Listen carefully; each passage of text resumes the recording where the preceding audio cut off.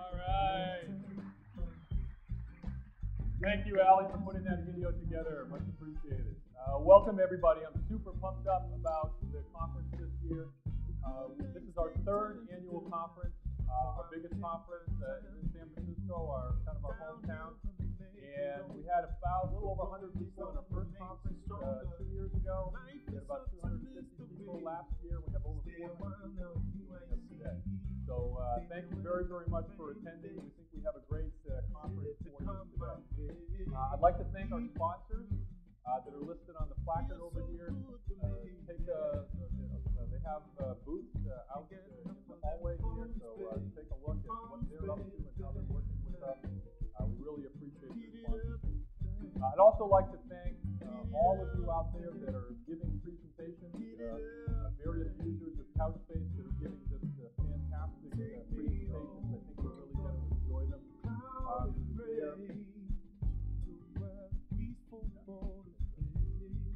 So there are a number of big customers doing really remarkable things with Couchbase.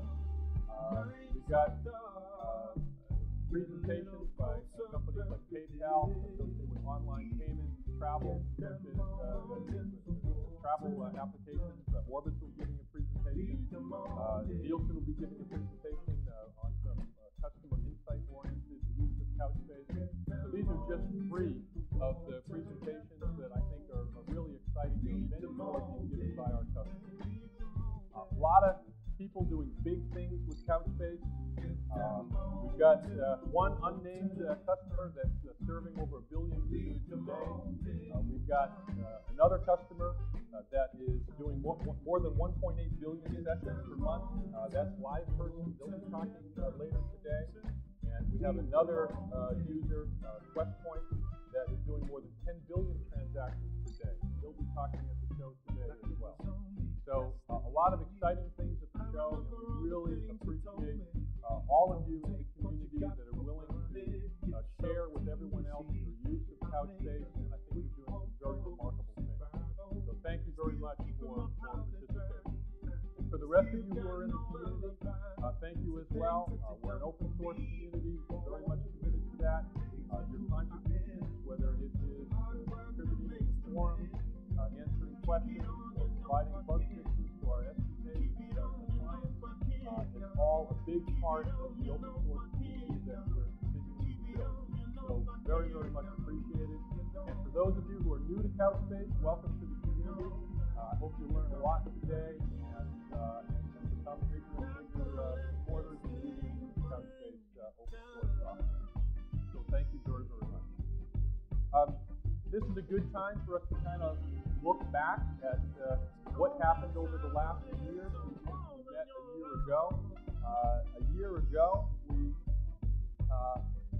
we had our big announcement was that we were going to beta with our 2.0 release. And the 2.0 release is really a critical release for us.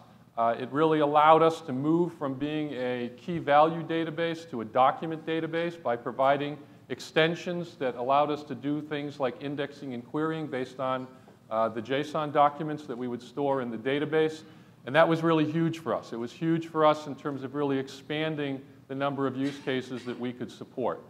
Another capability that was a little bit less well known as a part of that release, but still a very big capability, was the cross-data center replication capability that allows particularly big users of our software to mirror the database across data centers and allow them to support global audiences of users of their web apps and their mobile apps. So that 2.0 release was really critical for us in order to expand, again, the community and the use of the product. And that 2.0 release has been incredibly successful. I hope you have all had a lot of success with it. But from pretty much the moment that we released that in December of last year, things just really have absolutely taken off. From a community perspective, our downloads increased by more than 3x. From a sales perspective, we are a business.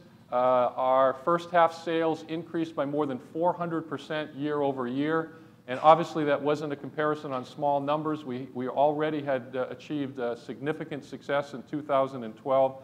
So this is a great indication just of the momentum that we've been able to build as a result of that 2.0 release.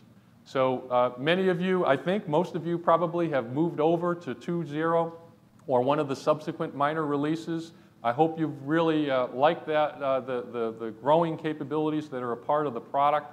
And again, I thank you for being big supporters and helping us build this kind of momentum over the last year. Okay, the other thing that's really changed over the last year is that obviously NoSQL has continued to grow in a huge way. We continue to see just incredible growth of the industry that we're in. Obviously, there are other players in this industry that are also delivering NoSQL technology, and we just see NoSQL absolutely taking off. One of the biggest changes that we've seen over the last 12 months has been that many big internet companies and enterprises have really gone from experimenting with the technology. And by experimenting with it, I don't mean that it's just in the labs. They've used it on a number of applications. They may have used 2 or 3 different NoSQL products for different use cases and started to build experience with those technologies.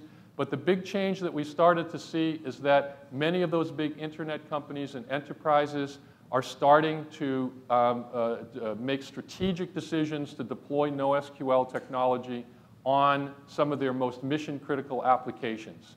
And that means massive deployments of hundreds and thousands and even tens of thousands of nodes of the software, and we're seeing that happen in a big way. Accompanied with that have been massive, very deep strategic evaluations of the various NoSQL technologies. And so I see that as a big change. I think that that happening is going to accelerate over the next year or two, and you're going to see just an explosion in the use of NoSQL technology. And so we do see enterprises increasingly using NoSQL, and again, using it very broadly. We do see them increasingly using it on mission-critical applications that are absolutely fundamental to their business and a big part of their business. The other key thing that we're seeing is we're seeing significant replacements of the incumbent relational technologies. We're seeing significant replacements of Oracle and DB2 and SQL Server and MySQL, just as a few examples, right?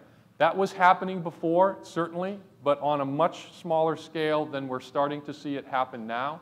And I think all of that is a testament to the technology development, the maturation of NoSQL technology, and the increasing confidence and comfort that big companies have with this technology.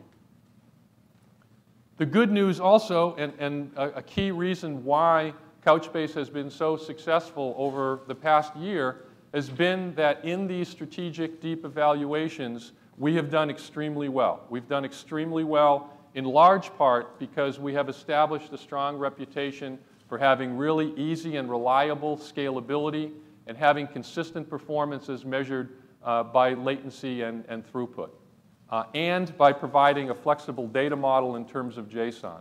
So for many of you, hopefully you've seen those kinds of attributes in your own use of the product and your own evaluations and deep dives on the product.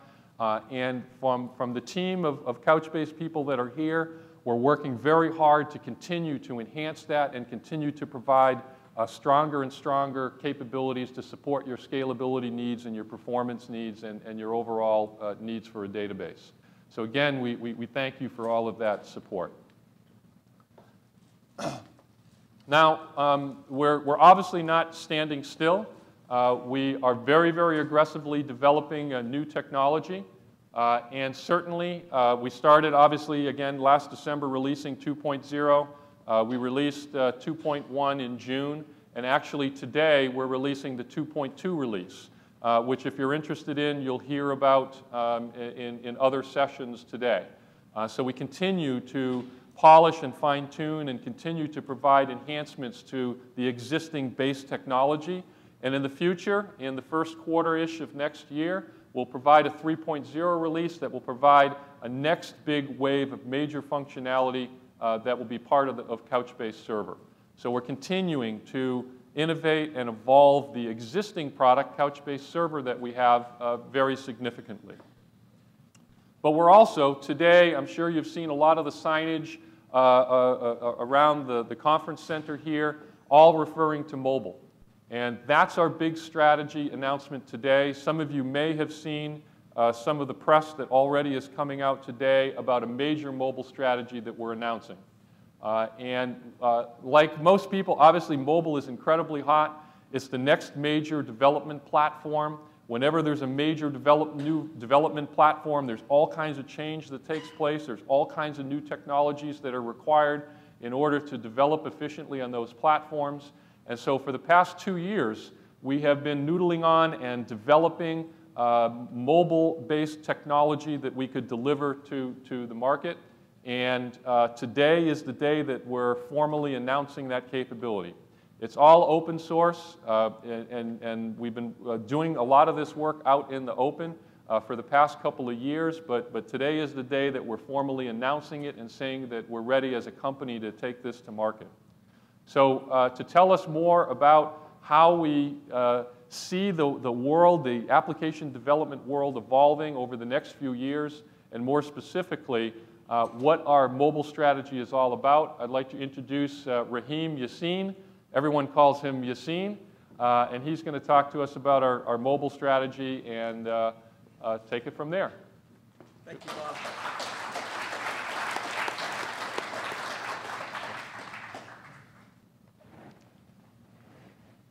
Good morning, and welcome to the conference. We're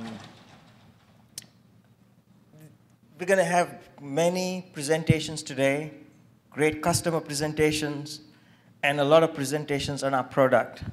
Couchbase server, cross data center replication, all our mobile stuff, the SDKs, and other things. But in this session, I'm not going to talk about the details of our Couchbase server or some of those products. What I'd like to do is take a walk through history. We look at data in the past, today, and the future. And then we'll do a very, what I think is a very cool demo on mobile at the end.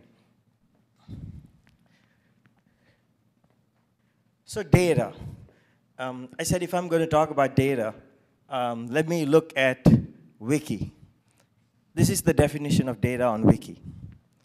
And my first reaction was, data, huh? It's really, really boring, really, really dry. It talks about qualitative and quantitative variables. It talks about rows and columns. I'm pretty sure some relational guy wrote this, right? So what I'd like to do is revisit this definition for the next few minutes. An interesting anecdote here is that I was in the dentist office the other day, and my dentist asks me, what do you do? I said, well, I'm in software, and we manage data.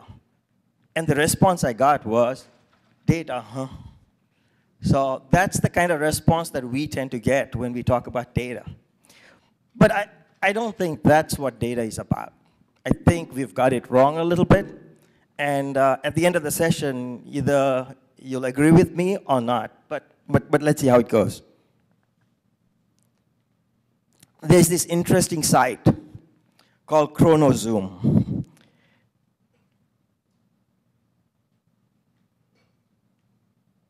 And everybody can see this. It's a little choppy there, but that's fine. It's got a timeline at the top, and it talks about how you can zoom into history. We'll do a little walk through history, and then we'll do a little walk through data.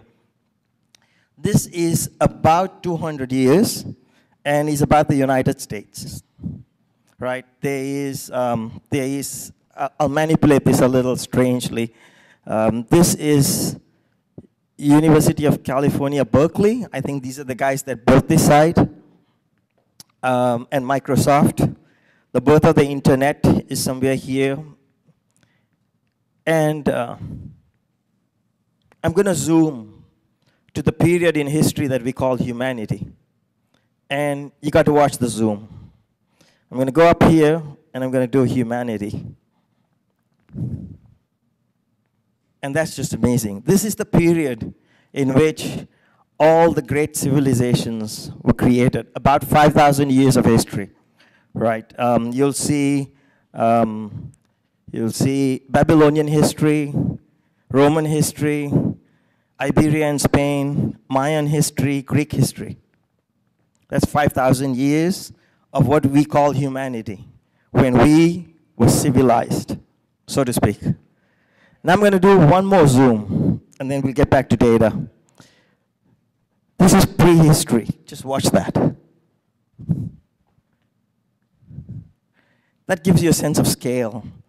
The bar at the top is now talking about kilo years. And if you keep zooming, and I'm not going to do that, you can see mega years. So there's something we can learn from this history. And I'm going to go back to my presentation. These are symbols from 30,000, 25,000 years ago. Looks like a Facebook page, but these are symbols. The interesting thing about these symbols is that they were seen across all continents. Squares, checks. That was 25,000 years ago. This is data. This is an amazing drawing. It's bison in the caves of Altamira, 20 to 35,000 years ago. This finding alone changed our perception of what prehistoric human beings were. This is data. Looks like a pretty nice picture you can have on Facebook. More data. Mayan writing.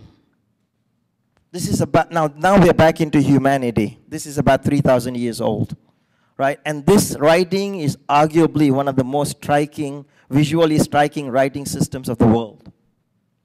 This is data. Data is used to represent things that we intelligent human beings want to talk about or communicate. More data. Modern data. This is 1 year old. This is the latest in 3D dental x-rays. This is actually one of my x-rays. And interestingly, same dentist, when he shows this to me, I say, hey doc, that's data. And then he gets it. He's like, oh wow. He says, that's the stuff I said we like to work on and manage.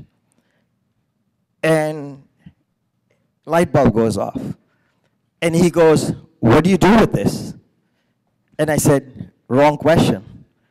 I said, I manage the data. It's what you do with it, right? And the same applies to all of you.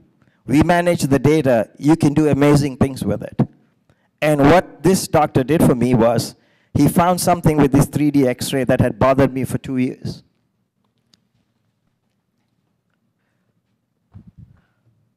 Let me now walk you through what is the next step in data. It's about the recording of data, right? Whether you record data in a cave wall or on a stone, it's all about recording data. You want to write data and you want to be able to read data. There is nothing more basic than that. The basic elements of data haven't changed. Symbols, alphabets, pictures, they haven't changed. It's all about how you disseminate data. Another little history lesson, and I promise there won't be much more of it. Paper, 2 BC. Probably one of the greatest inventions in recording data. The printing press is, in my view, the Gutenberg press is arguably the biggest single innovation in recording data. I think, in my view, it far outstrips the internet. From a period of 1450 to modern computers in 1950, that's what, 500 years. The printing press, even today, continues to be the dominant way to record and disseminate data. This is how we got to be a literate world. So anybody that tells you that what we do today is great, I say, look at the printing press. If you ask me to take a printing press or a relational database, I know where my vote goes. So we have the potential to do more. The typewriter, back to the printing press for a minute. Just to give you an idea of scale, 20 million volumes were produced between 1450 and 1500 when the press first came out. If you just put that on a scale, that far exceeds the early impact of the internet. The typewriter, the PC, we're now at devices. The internet, and that arrow is not actually a good scale because there was 1400, between the paper and the printing press, there were 1400 years. But not to sound too pedantic, but the relational database hasn't been around for that long. And what it's done for the last 35 years is record business data. Business data is not all the data in the world. So here's my take on data and the future of data. Data serves as the lifeblood of civilization. That's why I walked you through some of those things. It's what we use as intelligent human beings to communicate, to express our thoughts, to express our ideas, and to learn to grow. It's no longer just business or enterprise data. It's personal, it's social. And I think we have not yet seen the intersection of human and machine data.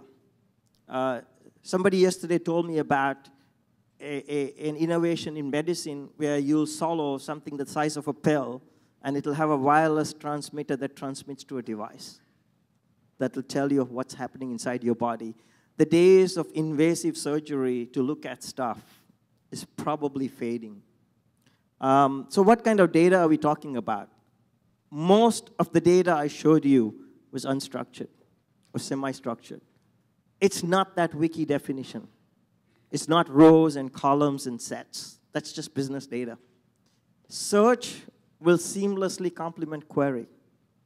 That's why I think Google does a great job of search. And everybody looks at data through the lens of search. But for us, I think search will complement query. When you have a chance, in one of our other sessions, please check out. We have some early work on a query capability that we are calling Nickel. Check that out. It's pretty cool. I think you also have a data sheet in your bag on Nickel. On two sides, we talk about how we can do more than just regular queries. Pattern intelligence, finding patterns in data will be what the new data intelligence will be. Classically, business intelligence was about writing reports and looking at trends. I think we're going to look for patterns. And I would never doubt the amazing power of data to disrupt. It's what we have seen for thousands of years. So I think the next 1,000 years, we don't know how we're going to record data. It might be holographs, it might be something else, but it will change. What's even more interesting is that TV shows like Numbers and Person of Interest are also focused on data. When you see that, you know that data is now mainstream or big data. The general population is starting to understand the power of data. So what's our opportunity here? And when I say our opportunity, I'm referring to yours and ours. There is a $35 billion database market that's on traditional technologies. I believe that by 2027, most of the database growth will be about capturing those things that are not rows and columns. Relational databases are great. I spent a long time at Oracle. I love that stuff. It just doesn't do what we need it to do all these other things in data. We see three trends today. Cloud computing, big data, big users. Big data is nothing more than our ability to record more of what's out there. It's not something new. It's just the data has always been there. It's really our ability to record it. Big users is about accessibility to data. The printing press allowed some amount of accessibility, the internet is what gives us a large user base. We think that there's a next generation database that's going to solve some of these problems. I wouldn't say all of them because the problem is really, really big. And we think that's NoSQL, we think that's Couchbase. So what I think all of you have to do is you have to imagine new applications. I do not believe in, and I do not think we just take some old application that was written in a relational database and try to rewrite it. That would be pointless. You have to imagine new applications and create new markets. So you may ask, what does that mean? What that means is we've reimagined the point of sale. IBM started its life with a business machine that did cash registers, an NCR, company that's long gone. This is the new point of sale. Reimagining music. You got to give Steve Jobs credit for doing a fantastic job of rethinking this industry. Long gone are the CDs, and it's all replaced by a scheme where you discover music through friends, through experts, through streaming, through social stuff. Calling a cab, you just do that from a device. Finding parking, that's changing too. You'll have sensors, devices, sensors on parking spaces. I often wonder when you walk into a garage and they tell you how many spaces are available. Are they guessing or are they calculating? And I don't know, but it's an interesting, idea. The reimagination of travel and travel expenses. And this is one of my favorites. One of our customers, Concur and TripIt, do a great job. And I really like using this app because it makes my life simple. Long gone are the days of pasting receipts on an 8.5 by 11 piece of paper. It used to take me hours. Anybody that has used an Oracle or an SAP travel management tool, I think you've gone through that. With Concur and with TripIt, it's really, really, really easy. And reimagination of healthcare. I have a key engineer, Matt, whose wife works as an RN, and he gave me this idea that there is a workstation on wheels. I've seen this in hospitals. They wheel them around, and they're these massive PCs, right? I think there's going to be a device in the not-too-distant future where it's going to be able to do ultrasounds, it's going to be able to do x-rays, it's going to be able to... You'll have a port on your bed, on your hospital bed, that just plugs into this device, and it's going to download all that stuff, all those biometrics, right, that are there. This is what I see happening today and happening in the foreseeable future. I'm going to take you through a few example use cases where Couchbase dominates today, just to give you a sense of the present. Session stores. One of our most popular use cases. Couchbase dominates this space, right? Items in a shopping cart, flights, Orbits will talk about some of that stuff. We are really good at this today. We're not going to stop here. We're going to continue to do more, but we're good at this. Bob talked about globally distributed user profile stores, right? One of our customers is doing close to 1 billion user profiles. And if they can do that at scale, anybody else can do that. Content and metadata stores. This looks like how we can bring all those pictures and images and all that stuff from civilization into a really nice database. I can't imagine storing this in a relational database. It's not a knock on relational systems. They are great. Their design point was business data, a spreadsheet. A spreadsheet that is a shared, distributed, across users spreadsheet. Third-party data aggregation, a very common use case. Pick your data because data gets generated everywhere.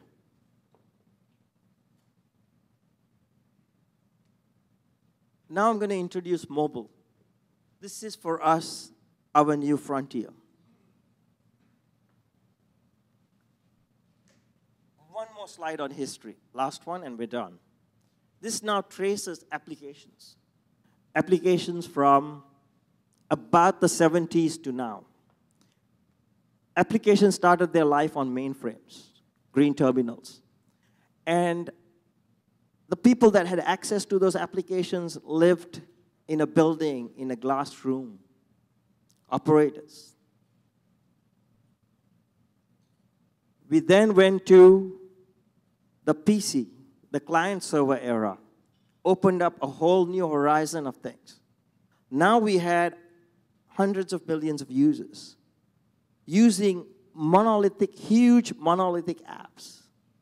SAP, Siebel, PeopleSoft, doing things like payroll, inventory management, CRM, what's usually called enterprise apps.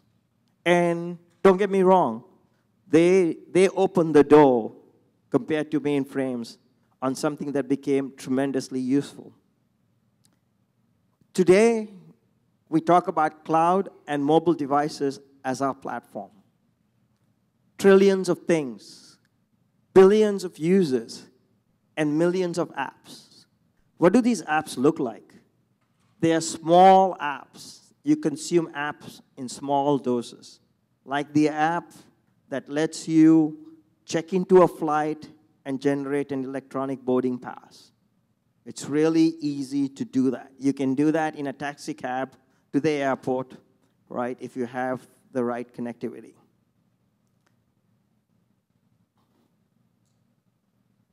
Here is where I see the next generation of applications.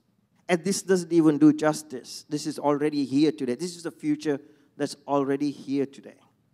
All of us are going to interact with many devices. Each one of us is going to carry more than one device, but in turn, you're going to interact with other devices. The example I gave of checking into a flight, generating an electronic boarding pass, when you get to the gate, you then interact with another device at the gate, and you just scan that barcode, if you will, of that electronic boarding pass. These devices, they do single-user interactions. They do multi-user interactions. They do group. They do social. Enterprises are moving to devices. Storage enterprises are moving to devices. And I think in things like healthcare, in medicine, there are already things that plug into the device that can, do scans, that can do, measure your blood pressure, measure your sleep rhythms. This is just the beginning. So what I find very interesting is that there's an interesting trend here. There's an incredible growth in the number of devices, but there's an even bigger trend. Each of these device hardware footprints are getting to be pretty big. We're talking about quad cores, we're talking about 8 cores, we're talking about 256 gig of memory, flash, maybe half a tera. It's very foreseeable. When you have these devices and they get to be this big, what are you going to do with them? There's only one thing you can do with them. You put data on them and you run an application. At the end of the day, it's about data and applications. So I think that if I look at these devices, another trend comes to mind. I think that Google and Apple did something very, very innovative. They decided to build 2 modern, lightweight operating systems from ground up. They didn't take some big, massive, existing operating system and try to fit it on the device. They didn't try to take Mac OS and put it on the device. And they were right. I think that Android and iOS are as important as VAX VMS when it was released 30, 40 years ago. It's going to have the same level of importance. So we decided that it made absolute sense to build ground up a native database for Android and iOS. A database that will actually store all that data on the device. And it will be a NoSQL database, a Couchbase database. I believe that if you look at this picture a few years from now, the amount of compute power that's at the edge may exceed that of server-based clouds. Just count the number of devices, multiply by the number of cores. I think the network that's formed at the edge might be the next cloud, but that's speculative. So what's our mobile strategy? JSON anywhere. A lightweight JSON database on the device, the first and only NoSQL database on the device. Nobody else has a JSON database on the device. JSON on the wire, which means a seamless transmission of data. I'm not talking about the data formats that are used for packets, but I'm talking about the fact that you don't have to translate between relational and JSON or XML or something like that. You can ship the JSON data just by serializing it and deserializing it at the other end, and JSON in the cloud. We already have a very good JSON database on the cloud, and by doing this, it's a seamless experience. And we added a product called Sync Gateway. What it does is very easy sync, a few lines of code. There's a session that Chris is going to do later today that's going to show you how easy it is to write that sync code. Sync code is notoriously difficult to write. And this strategy took us some time to put together, but I think this is the future of data. You're at the edge.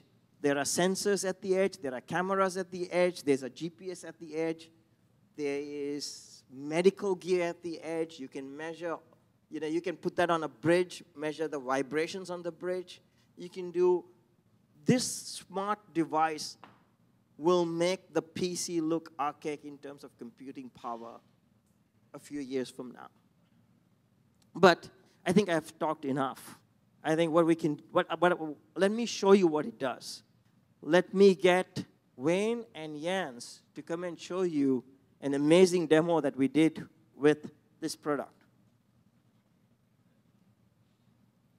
Jens, you have something cool you're going to show us? We do, yes. Mic on? Okay. You can use this if you want. Let's see if he turns it on. So when we were planning how we wanted to unveil our new Couchbase mobile product, we knew we wanted the initial demo to be fun and big. We eventually landed on the idea of taking a familiar game and giving it a little twist. The game we decided to go with is checkers. Now, this checkers game is a bit different than the one you'll remember. What we did was we based it on an idea we call world play. What this means is that everybody in the world plays the same game at the same time. That little twist gives us the opportunity to have big data and big users and to show you how to use our new mobile product to solve really big problems with ease. So, Jens, let's take a look. Okay, we can't hear you. Not a single player, but a team. We've got a red and a blue side, which are not single players, but just anybody in the world who wants to join one team or the other. I'm on the red team right now, so it's got my picture up there at the top. Okay, and so when a player chooses a team, that information is written into the local Couchbase-like database. Our framework then synchronizes that automatically with the Sync Gateway and Couchbase database in the cloud. So it's red's turn right now. So you can tell because the top bar is red and got little outlines around the pieces we can move. So it just disappeared. Oh, because we were in the middle of it. OK. So I'll make a move now. And until the time counts down to 0, that's still provisional. We're not seeing your... It's on the screen. Yeah, we're having a problem. Yeah. So just maybe disconnect and reconnect. Oh, there we go. There it is. There you go. OK. Okay. So what happens here? It looks like we have some lag between the, maybe we switch sides. Yeah, I think you need to be closer to the wireless. Yeah, so at this point, I've made a move, and some other people playing on the red team also made votes for their moves, and the most popular move got applied by the server. So it's democratic checkers, basically. And so as the different players make their moves, and we've got some other guys in the audience playing, their data is then written to the move data is written to the local database. It's automatically synchronized with the cloud. The game server is listening to changes on the sync gateway and is controlling the gameplay. That data is also aggregated to create trending data, which is automatically synchronized back down to the devices, and that's what you're seeing with those arrows. So they're continuing playing. That's a good move. Now this is really powerful. From the client and server perspective, they're just working with local Couchbase databases. And then the problem of synchronizing and getting data change notifications is just a feature of the database. So this takes a problem that's notoriously difficult and makes it really simple. So for example, Jens, how long did it take you to do the data part of this for the game? It took like an afternoon to write the code, so let's say 4 hours. So like 4 hours, he did that by himself, and we spent the rest of our time just doing like UI code and figuring out what the rules of checkers were. So yeah, it was pretty interesting. Okay. So the game continues, and each team has their turn, and then eventually one of them has some big win. We socialize that a bit by adding Facebook and Twitter posting right from the game. So you can take all the data from everyone playing. You can share that in real time with your friends. So he'll just tweet this out.